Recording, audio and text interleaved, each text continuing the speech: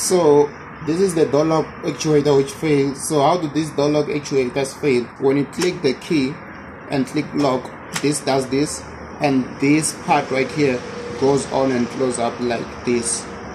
So as you can see right now, when you unlock, this will do this, this will unlock, and as you can see right here, this is not moving to show that this is failing to move when it detects the power from the key. So there's no power right now, that's why I'm moving this manually. So this should also act as if there's power, and when I click on the key, this should be locking like this. This should be locked, and when I click this, this should open. So this does not open, it only opens when you try to pull the door, because this will be mimicking the motion of me opening the door from the inside, because this is where the door lock hooks onto. So when I open from the inside, it does this and opens up.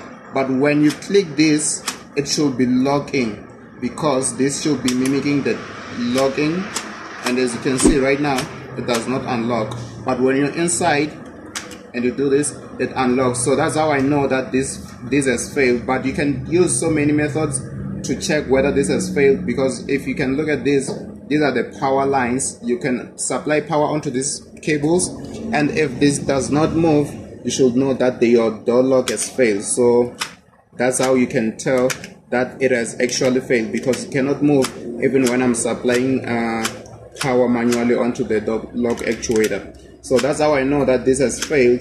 So I'm gonna put on the new one. So this is the old one, we're gonna leave the old one out. This is the new one that I just bought. How much was it?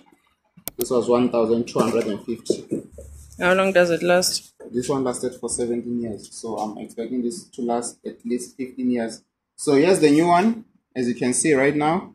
Now what I need to do is just to put them on. So let me just get on it and put it back on. I know you told your friend you're not okay, and tell me what's wrong and why you never said you felt that way.